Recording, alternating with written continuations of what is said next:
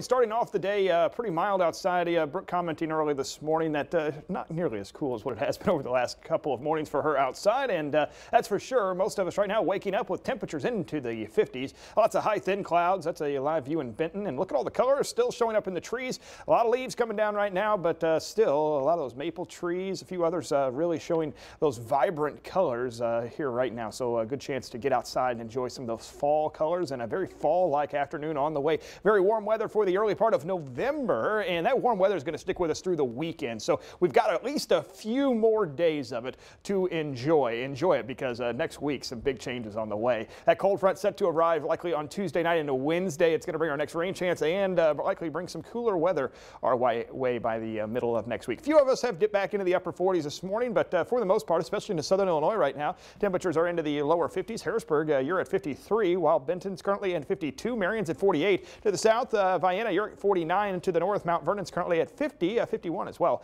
In Pinckneyville, further to the south into Mayfield, Kentucky, there in Graves County, currently at 52 degrees. Clinton, Kentucky at 49. Tiptonville, Tennessee at 52. And then back into southeast Missouri, a little bit cooler in parts of the Ozarks there. Zalma down to 44. Van Buren, Missouri, currently at 43. Donovan also at 43 degrees. There's the warm air spreading across the middle of the country, and we're not the only ones enjoying it. This extends all the way into the upper Midwest.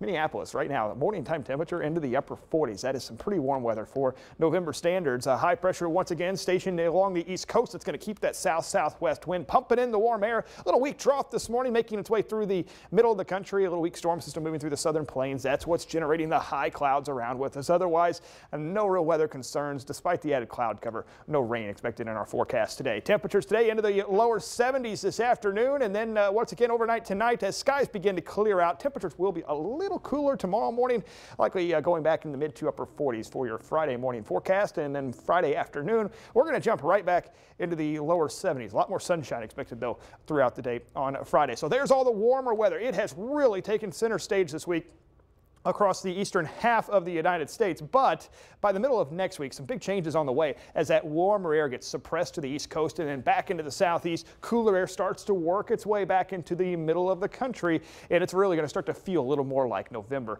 by Wednesday and Thursday of next week. But today, lunchtime temperature, upper 60s. Maybe you plan on trying to get outside, grab some lunch outdoors, hit up one of those restaurants that's doing some of that outdoor dining. Great weather for that. 71 degrees this afternoon for a high temperature, lots of thin clouds around, and by tonight, we'll be dropping back into the low to mid 50s by 9. So Dave was talking about grilling a little while ago.